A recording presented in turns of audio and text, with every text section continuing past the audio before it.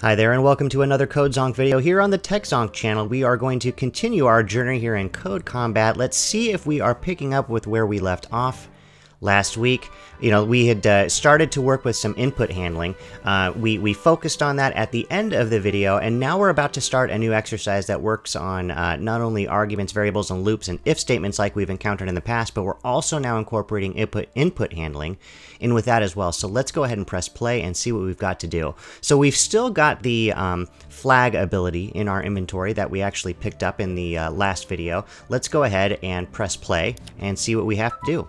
So we are going to be using flags again to collect all the coins, but this time I suspect we probably have to do a little bit more work on our own to write the code. So it is giving us some hints here. Let's take a look.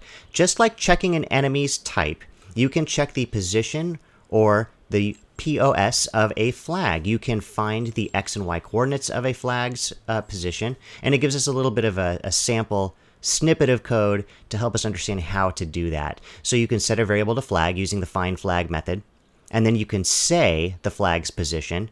That'll give you the full position, or you can specify the X position. You could probably do the same for Y as well. Let's start the level and see what it's expecting us to do.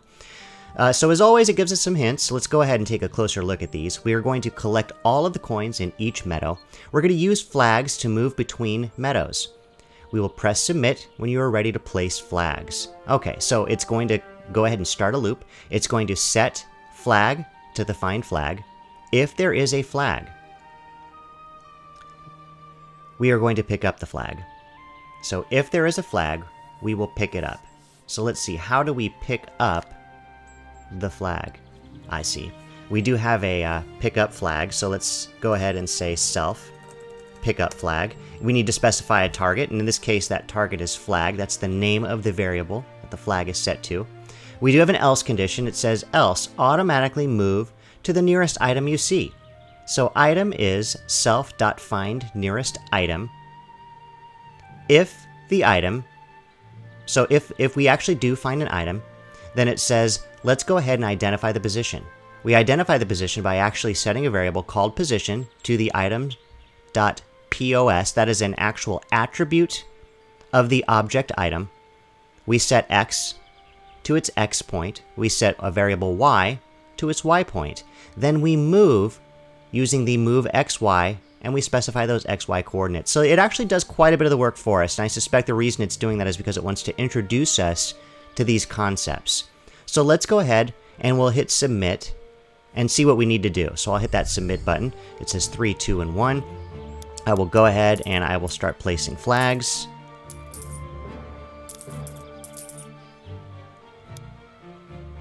Alright, so it sees that flag, so he's going to head on over there. So he should head on over to everywhere where he actually identifies an item. So he stops, so I place another flag. Let me get another flag ready. Okay, so he doesn't see anything around, so I'll place another flag. That's going to get him heading over to that flag's position. And from there, he should actually see all of the nearby items. When he doesn't, that's when I place another flag.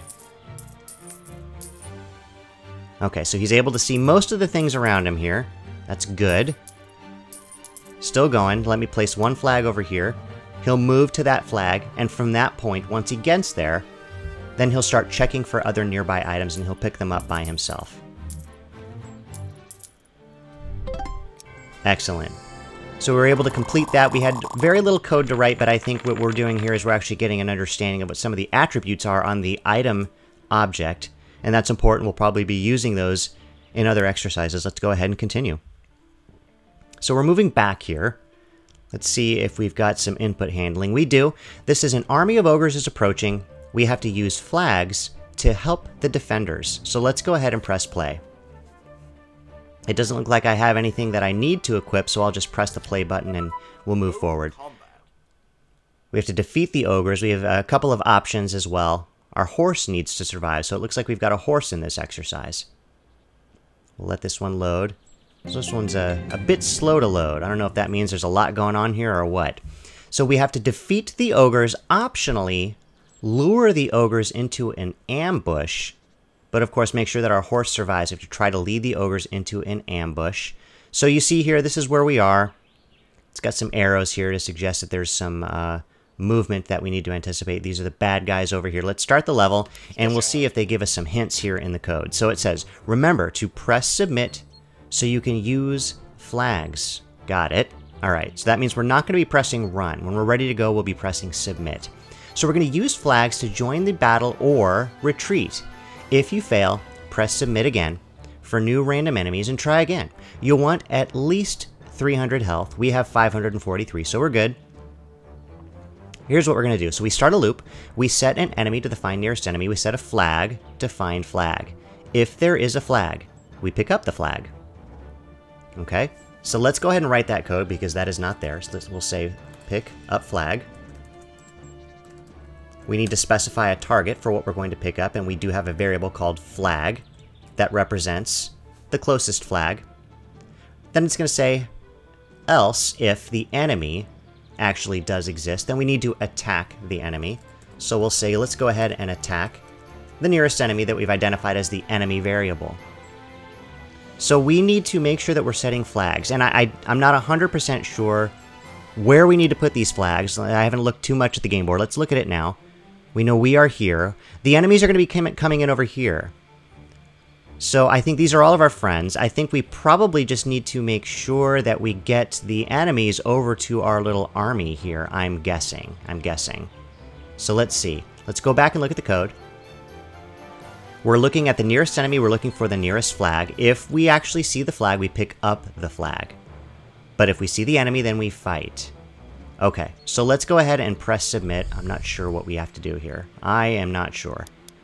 All right, so right now nothing is happening. Okay, so let's go over here.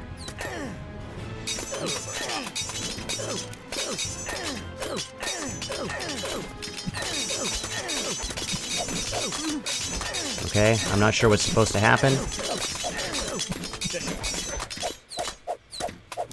Oh, I see. I need to lure the enemies over to my buddies over here. Okay, so let me go back over here. I think when the bad guys see me, that's when they come over to me. Maybe? Oh, now I'm fighting the bad guys.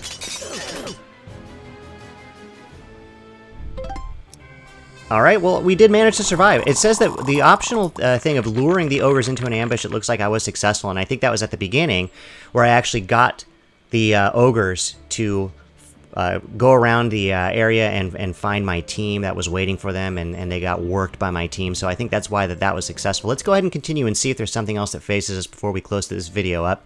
I've got one way up here. It's called Drop the Flag. So we're going to be doing input handling again. I think we're going to be using the flags again. Let's go ahead and press play. It does say that it wants me to equip something different. I'm equipping the build ability.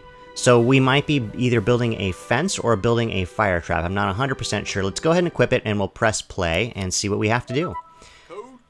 Looks like we are collecting coins in this one. So let's see what it says. We have to defeat all the ogres with traps. Okay, so we're building traps. We have to collect all the coins. So we'll read our hints down here. It says, before using pickup flag, you'd use build XY to build a fire trap at the flag's position. Okay, so we're going to be, when we hit submit, we're going to be putting down flags in the areas where we want to build a fire trap. A coin is like a flag. It has a position, so it's got similar properties as the item. We're going to use the coin's position to move XY to collect them. Okay, I think that makes a lot of sense. Let's go ahead and press that start button and we'll get started. So of course we do have some hints that they want to point out to us here in the code window here with this yellow arrow. Let's go ahead and read and see what we've got to do. We need to put flags where you want to build traps. When you're not building traps, pick up coins. Got it. So that's why we start the loop. Well, the first thing that we do is we set a flag variable to find flag. And if there is a flag, it says, how do we get flag X and flag Y from the flag's position? So we've done that before. We know that we can set X equal to flag dot POS dot X. We can set Y equal to flag dot POS. POS, of course, that represents the position attribute on the flag, and that attribute itself has its own attributes of X and Y. So we can set the X and Y to that value. So it says, how do we get the flag X and flag Y from the flag's position? Ah, I see what they're doing. So if you look down here on line 13, it wants variables of flag X and flag Y. So what I'm doing is I'm setting X and Y. What we'll do is we'll just change that to flag X. And we'll set the other one to flag Y. Now does that match the casing of these variables it's looking for? It does. So what we've done is we've set flag X and flag Y. So now we've got the coordinates. So what we do here on line 12 is we say, let's go ahead and build a fire trap on those X and Y coordinates. Then we pick up the flag. Else, we identify an item by using find nearest item. And if the item actually exists, we get its position, we get its X and Y coordinates, and we move to that position. So that is very straightforward. Now, interestingly, once we write this code, we have to submit, and then we have to watch what's going on in the game window, and we have to interact by dropping the flags, and we have to do so strategically to make sure that we are building fire traps where we need to when we're not picking up coins. So let's go ahead and press submit and see what we have to do. So I will make sure I get my flag ready. Okay, I'm looking for some bad guys. I don't see any bad guys. Here comes one. Build that fire trap really quick. Uh-oh, here comes another one. Gotta hurry up and build that thing.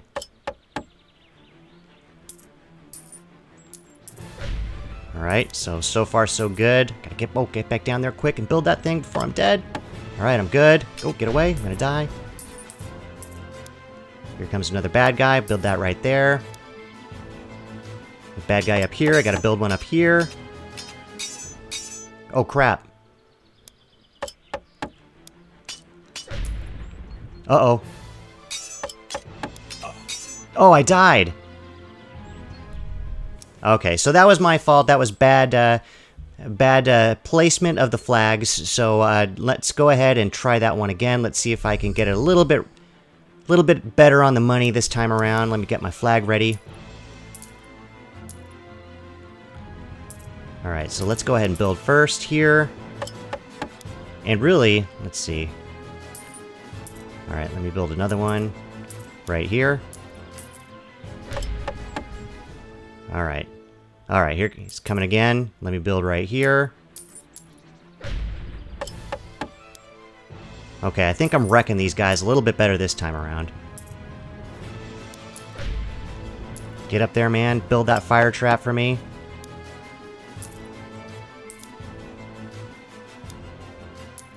Okay, I think I'm doing okay this time.